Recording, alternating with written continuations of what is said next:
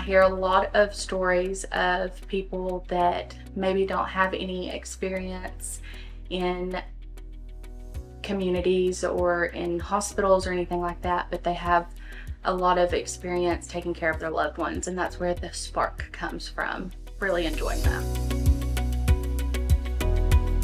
Daughter just recently came to me to see me, and she was like, I've been wanting to come and see you. Dad loved you so much.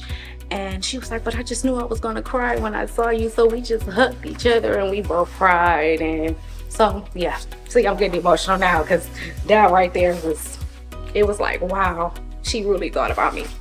Yep. And that's how you feel at the end of the day. You really make a difference in the family's lives.